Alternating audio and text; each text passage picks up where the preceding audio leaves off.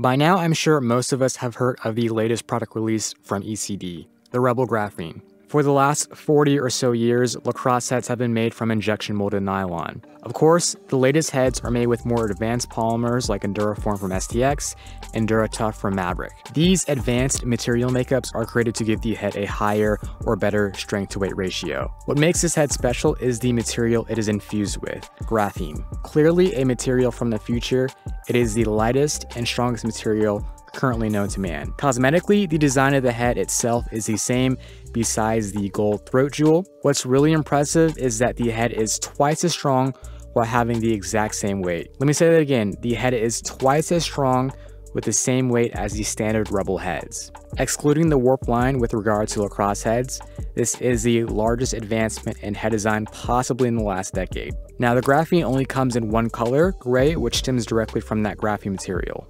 Now the list price for the head is higher than average at $120, which I believe is fair since, like I said earlier, the head is twice as strong while having the same weight. Similar to carbon fiber, and not surprisingly, the material is very expensive to work with and produce, so that's most likely the reasoning behind the higher price point.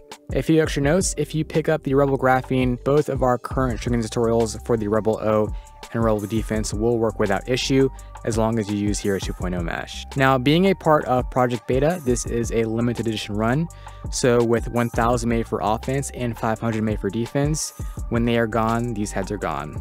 And as always, if you guys enjoyed the video, be sure to give it a like and subscribe to the channel for more future lacrosse content.